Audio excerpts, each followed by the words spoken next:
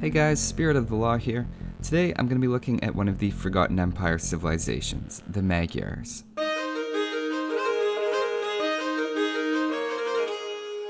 I've noticed in my dealings with other players and chats that I've had that there's a real passionate following for this civilization, and even though the newer civilizations often aren't considered top tier, there's a lot of people who swear by the Magyars and feel this civilization really stands out. I've certainly grown quite fond of them while researching for this video, though don't worry, the Japanese are still my favorite. Let's take a look.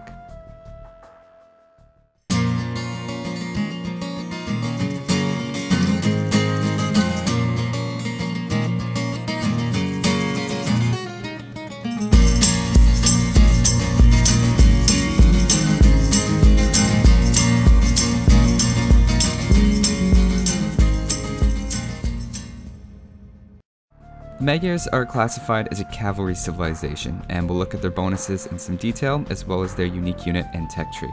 Their team bonus is that foot archers have +2 line of sight. Now this seems like a strange way to start, since we just said that they're a cavalry civilization, and now we're talking about an archer bonus. It does give some nice potential for a variety of rushing units, and it could help your allies go straight for archers while you go with scouts, and it could also help your own archers if you choose to go for those. Extra line of sight is very useful for early exploration and in seeing those mangonels coming a little bit earlier. You can see this bonus has a notable effect size for both early game as well as late game archers. The only thing I wish is that they had a team bonus that did a bit more to help a Mongol ally, maybe by increasing cavalry archer line of sight by 2 instead of foot archer, because that would give the Mongols and the Magyars some amazing synergy, or some great head-to-heads with the early scout rush and the later game cavalry archers. Now let's take a look at their civ bonuses. The first one is that the scout line costs -10%, so basically they cost 72 food instead of 80. That doesn't sound like a lot, but it's pretty decent. Since scouts take 30 seconds to create, that means you're saving 16 food per minute. You could look at that as having one free scout every 4.5 minutes. Another way to look at it is that you normally need around 8.7 farmers without wheelbarrow to sustain production from one stable, and 17.3 farmers at 2 stables. Because of the cheaper cost, Magyars can get away with fewer farmers. If we're going to ballpark its effect size in an intuitive way, we could say it's the equivalent of having an extra farmer per stable. Now with a well-known and unit-specific bonus like that, it unfortunately means you're also predictable, and a few spears make for a pretty obvious and cost-effective counter if someone thinks scouts are on the way. The second bonus is that villagers kill wolves in 1 strike. I think this is a really unique bonus, and it makes it easy to forward a barracks with even just 1 villager without loom. Of course, don't get lulled into a false sense of security. Your villagers are just as weak to scouts and other non-wolf units. Alternately, this could lead to easy walling on Black Forest, which for every other civilization is risky business. And as I've looked at before, losing an early villager actually costs you more than the 50 food cost in potential income that villager would have brought in later. For that reason, I think of it as an indirect eco bonus that works like economy insurance. It prevents the occasional big loss because of some fluke accident, but if nothing goes wrong, you don't notice it's there. The third bonus is that forging, iron casting, and blast furnace are free. Now remember, you have to build a blacksmith first to get this, and as soon as you make your blacksmith, it's instantaneously researched for free, and your scouts go from 5 to 6 attack. Now depending on which units are matching up in the feudal age, forging can help sometimes, and sometimes it doesn't make a difference. In this case, having 2 scouts without the tech meant that the villager survived, and then with the tech under the same conditions, this time she didn't make it. In the end, if you're up to the Imperial Age, you'll have saved 645 food and 345 gold, and your techs will be done faster, helping you out with lots of possible strategies, like the Scout Rush of course, but also Knights, since most people won't have the attack upgrades while Knight rushing and prioritize the defensive upgrades. That means that if you get those defensive upgrades as well, you have the potential to have the most technologically advanced Knights on the field in early Castle Age without having to sacrifice production to get the iron casting tech. Moving on now to their unique unit, the Magyar Hussar, which is not this Hussar, which we'll pronounce as Hussar to keep them straight. An interesting fact about this unit is that it's the only unique unit that's also a trash unit, meaning that it potentially doesn't cost any gold after you research their unique tech, which would make them the only castle unique unit at this point to not cost gold. Now let's compare the Magyars Hussar to the normal Hussar, which don't forget are cheaper for the Magyars. The unique unit is similar in cost and statistically greater overall, as its HP is notably higher and its attack is significantly higher. Now you might think it's strange to have two very similar units available to the same civilization. Why even give the Magyars Hussars if they have a better unit to pick from anyway? There are a few differences that I want to point out.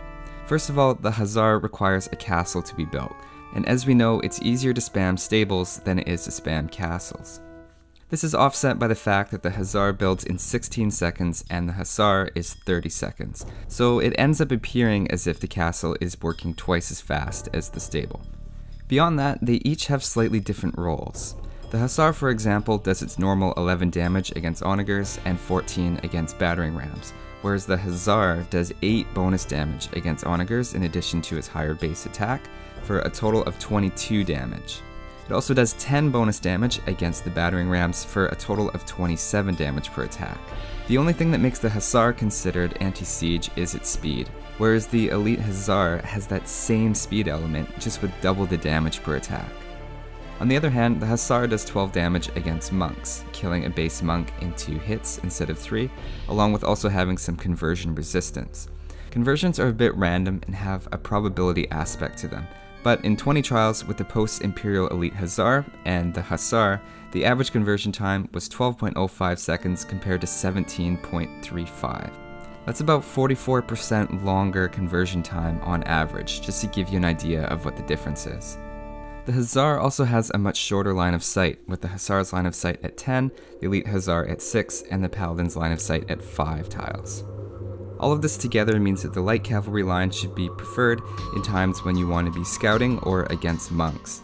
The Hussar, on the other hand, is better statistically against all other types of units, especially siege. Magyar Hussars are probably one of, if not the best anti-siege unit in Forgotten Empires, especially considering the Magyars' anti-siege bonus has been reduced. Moving on to the unique techs now, in Castle Age they get access to their technology Mercenaries. This tech removes the 10 gold cost to creating a Hussar. There's not too much to say about this.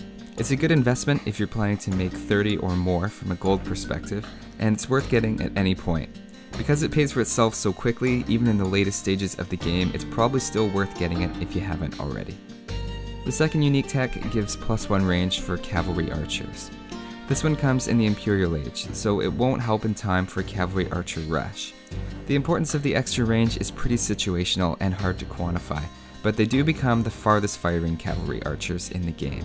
The Turks, Saracens, and Japanese in the Forgotten Empires are the only other civilizations to get the perfectly upgradable heavy cavalry archer, and it's easy to argue the recurve bow gives the Magyars the best cavalry archers of that group of civilizations, though the Mongols and the Huns have other bonuses to make up for missing the last archer armor upgrade, so I wouldn't necessarily say that the Magyars have the best cavalry archers.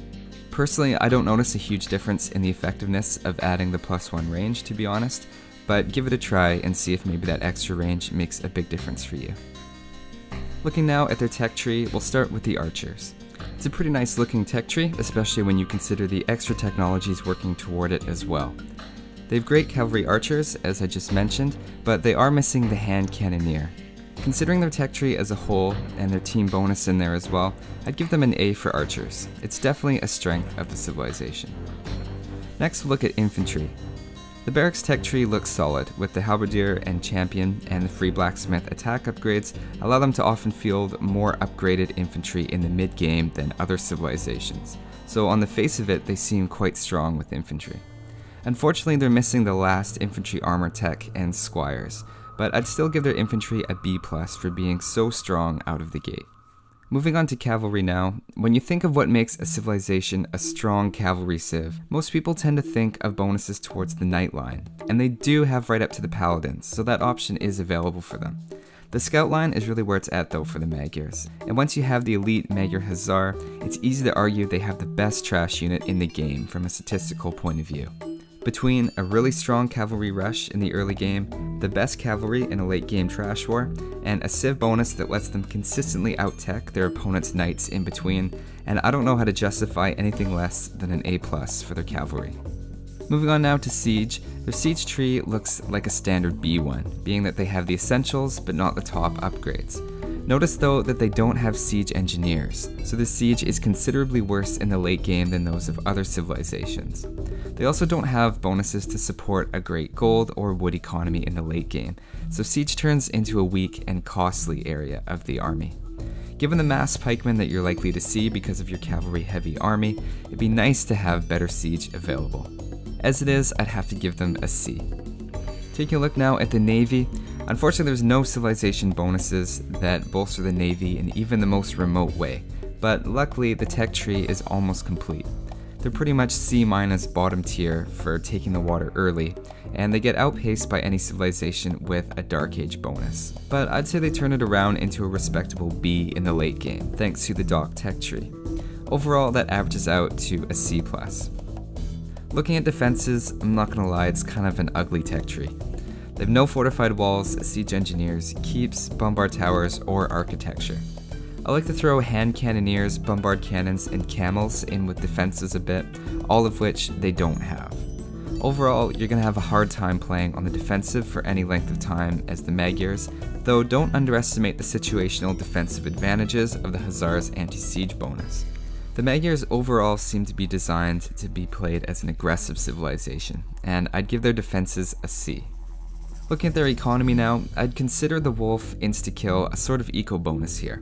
The cheaper light cavalry line can also be considered an eco bonus since you're able to create more units over the long run, and their free blacksmith techs are also an eco boost in the same light. Their eco techs are mostly available except for the last stone upgrade, but who cares about that one? It's a really unusual economy because it surprises you in so many little ways as you go about your business. But I really like free techs and cheaper units, so I'd give it an A-.